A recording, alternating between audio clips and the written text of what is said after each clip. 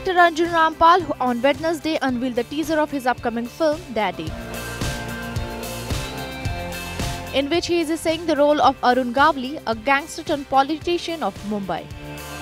And we must say the rock-on star did complete justice with the character, as his fierce avatar as gangster looks engaging. Arjun hosted a special screening of the teaser, was also seen along with Arun Gawli's daughter, Geeta Gawli. Watch here. Further on, when asked if he would like to show the film to Arun, to that he said, यार अभी वो सब मैं नहीं कर सकता है okay मगर हाँ but I would love to show it to him. He has been a huge tremendous support and of course we will show him the whole film, not just the teaser. Produced by Eros International, the film has been directed by Asim Ahluwalia. IANS report.